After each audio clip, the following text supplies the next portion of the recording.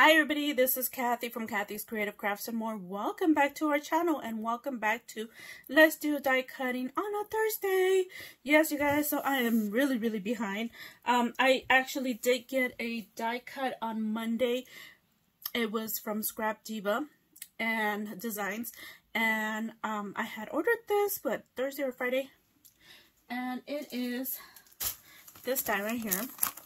And of course, as you guys could tell, it says crayons up here. So it is the pencil or the crayon die. And I made this actual into a pencil die. So I used that. I also used, I do have some leaves. And I ended up using that. So I did want to create something. That's why I did die cut everything, but did not put everything together until these past few days. Because I did want to show you guys what I ended up creating. I just didn't want to do a die cutting like I've been doing a lot lately. And just not showing you a project share or a, product. So let me go ahead and show you what I ended up using. So some of the stuff is not,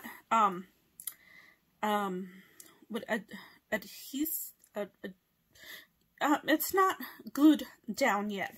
I'm still debating, but I think it is going to end up going like that. So again, this is awesome. It's it's a double right here, and it just, you have to die cut this about 3 times. You did the pencil portion, you do have to die cut 6 times, and that one's down here. And this one is 1 or 2, or it just depends on how you do it, like how you ended up creating it. So let me go ahead and show you what I ended up creating, you guys. This is my amazing pencil that I created. Let me see if I could adjust this a little bit more. There you go, you guys. Isn't that cute? So yes, these are some of the flowers that Lorraine Platero gifted me. I have this eyelash trim. I believe she also gifted me that eyelash trim. I had some leaves that, well, like, hello, I just die cut it. These are the leaves that I die cut it. I had a few and I just went ahead and started, cutting them apart. This is one of the flowers I've created. This is a die that I layered. I'm not too sure where I remember. I think it's one of Coco Rosa Studios dies. And then I had this butterfly.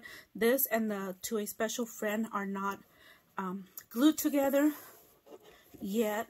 But this is my product, you guys.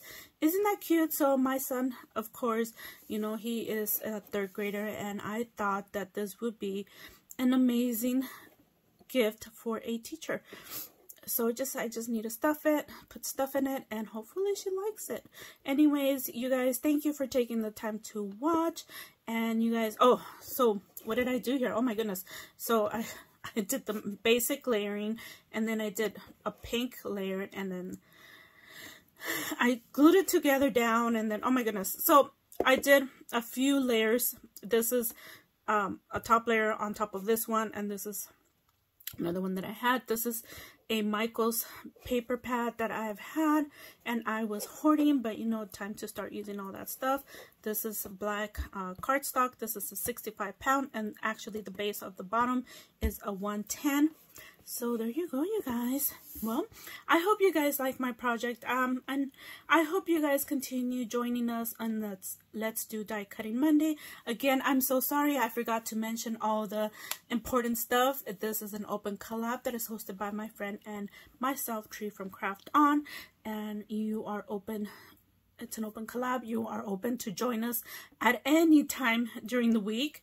Like I said, it's a Thursday today, but we appreciate you guys joining along, just showing you guys your die cuts, what you created, a project share if you want to, how you plan to use your die cuts, use old, new dies that you didn't like, maybe it's just something you might want to comment. Anyways, again, thank you guys for joining along, and thank you everybody that has been participating and joining and following along. And I have been watching. I just haven't had time to comment, you guys. I just, rather watch, and I'm so sorry. But I do watch. So again, thank you everybody for taking the time to watch, and we'll see you guys in the next video. Bye.